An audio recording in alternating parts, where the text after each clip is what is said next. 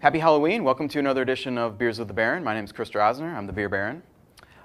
Today we're going to have a perfect pairing for the trick-or-treat season. This is Shake Chocolate Porter from Boulder Beer out in Colorado. This is a beer that's actually brewed with chocolate. There are a lot of chocolate beers out there. Most of them are brewed with something called chocolate malt, which is not actually chocolate, but is a malted barley that's roasted very deep and dark to the point that it resembles and takes on some of the flavor characteristics of cocoa.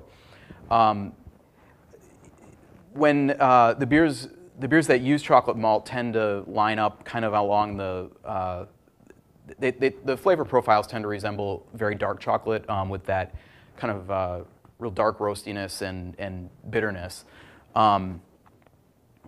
Now, I'm a chocoholic, which means, of course, that I'm addicted to chocohol. So I don't have a problem with that. I really like dark chocolate. But Shake Chocolate Porter is pretty distinctive in that it resembles, I would say, more of a lighter chocolate, something maybe along the lines of 30 to 40% cacao content chocolate. Let's take a look here.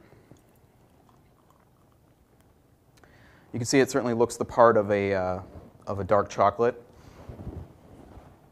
and the cocoa really comes across in the aroma. It's very sweet, soft, cocoa-y aroma, and it's on a porter too, so that it naturally has some of those kind of dark roasty notes in it.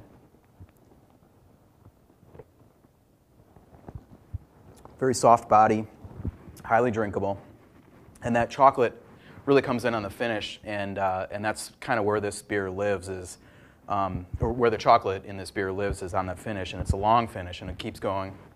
But it's very pleasing. I mean, it's a very nice beer, very drinkable. This is a very flavorful, undeniably chocolate beer. Really distinctive, I think, among its peers. And because of that, and because of my love for chocolate, I gave this a 4 stars out of 5 rating. Cheers.